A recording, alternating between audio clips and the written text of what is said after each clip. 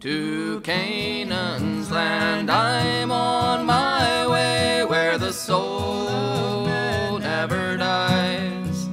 My darkest night will turn to day, where the soul never dies. The just shall live by faith. This second video in our series on the Christian life of virtue offers a brief introduction to the theological virtue of faith. The just shall live by faith. St. Paul uses this phrase from the prophet Habakkuk to express his enthusiasm for the gospel, which he describes as the power of God for the salvation of all those who believe. So we are called to live by faith, and we are saved by believing. But what is this act of believing? Chapter 11 of the letter to the Hebrews affirms that whoever would draw near to God must believe that he exists and that he rewards those who seek him. This implies that faith is something cognitive, that it is a type of knowing. We know that God, through believing, we know that God exists, and we know that he rewards those who seek him. But this cognitive act, this way of knowing, is not like other ways of knowing. Paul will say that we walk by faith, not by sight. Evident knowledge, like the knowledge that comes from seeing that 2 + 2 = 4, is a form of seeing. I can put two things next to two other things, and I see that it's true, that the 2 + 2 is 4. But faith, although it is eminently certain, is not evident like this.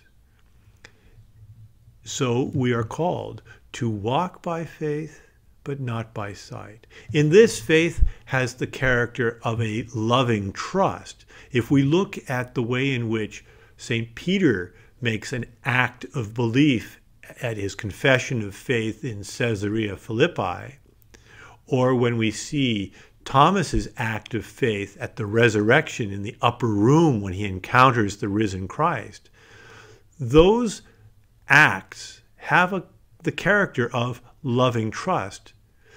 Thomas knows something through his act of believing, but he knows it in a way that also engages his will. He affirms the truth of what he knows in this intimate encounter with Christ. Paul expresses this throughout his letters. He can almost never refer to faith without talking about two other realities. In a sense, we can say that although we walk by faith, living faith, that faith never walks alone. It is accompanied by the two other realities, the reality of hope and charity. And so throughout his letters, he will mention one and then the other. So he'll talk at the end of the great hymn to love, he'll say that faith, hope, and charity, these three remain. Or in that remarkable passage from chapter 5 of Galatians, he will affirm that through the Spirit, by faith, we await the hope of justice. For in Christ Jesus, the only thing that counts for anything is faith working through love. So faith's proper act has this twofold character. It is a certain knowledge, but it is not evident knowledge.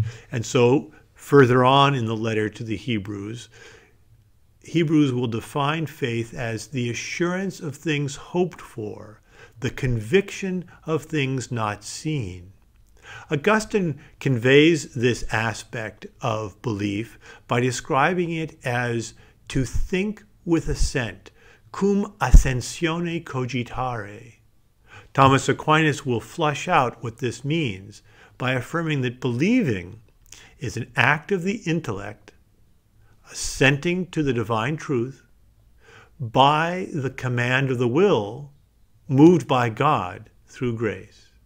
And so the act of believing is a cognitive act, but as moved by the will which is itself moved by God in the gift of grace. So faith in God is just that. The object of faith is God. We believe through the profession of faith, through propositions, but as Aquinas will say, the believer's act of faith does not terminate in propositions. It does not come to rest in propositions, but in the realities which these propositions express. We believe in God, the God whom we know as expressed through these propositions, but it is God whom we know. And so, in order that man might arrive at perfect vision of heavenly happiness, he must first believe all that God teaches us. And the description, the best way to understand this is through the analogy of discipleship or apprenticeship. The apprentice begins by trusting the master so that he can go from knowledge of some things to deeper knowledge. In order to learn, the learner must begin by believing, by trusting the master. Aristotle says this, and Aquinas picks it up to say that the disciple, we must first believe, as a disciple believes the master who is teaching him. And so Augustine will say, I believe in order to understand. The process of growth. St. Paul will describe this through what he calls the obedience of faith. He begins the letter of Romans and ends the letter of Romans with that phrase, the obedience of faith. We must listen to the God of truth who proclaims this truth to us. But the precursor in all of this is Jesus, and it is through the mystery of the cross that we believe. This is difficult, but it is essential if we are to understand how faith is eminently certain, but not evident. Faith leads us to the mystery of the cross, which is suffering and death, but through which we are brought to eternal life. That is why Abraham is described by Paul as the father of all who believe. Abraham is the first to encounter the mystery of Christ. He thinks he's going to sacrifice his son, and through the darkness of faith on his way to the mountain to sacrifice him, he encounters what? That the son to be sacrificed is someone else's son. God so loved the world that he sent his only son, not to condemn the world, but that we may have eternal life. Through the mystery of the cross and resurrection of Christ, we are promised resurrection and eternal life of the kingdom. This is the mystery of faith. The Catechism, drawing upon all that the tradition affirms about the act of faith, will describe faith in the following terms. Faith is the theological virtue by which we believe in God and believe all that he has said and revealed to us, and that Holy Church proposes for our belief because he is truth itself. This cognitive aspect of faith, if we are to grow in it, must always be animated by that appetitive aspect of hope and charity. This introductory account of our apprenticeship in the Christian life with Christ focuses on the knowledge of faith.